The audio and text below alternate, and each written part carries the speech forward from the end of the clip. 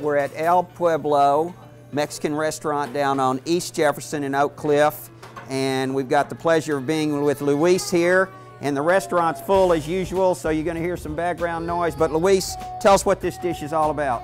This is our traditional plate from Central Mexico. It's red enchiladas.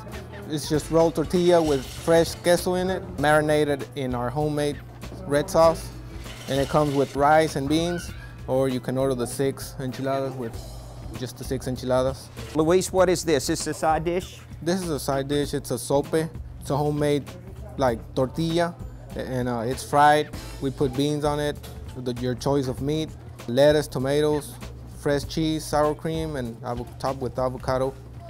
And that's another traditional Mexican plate. We do pastor, we do beef, chicken fajita, pork, carnitas, barbacoa taco, and a carne asada taco, and they're fresh made here at El Pueblo.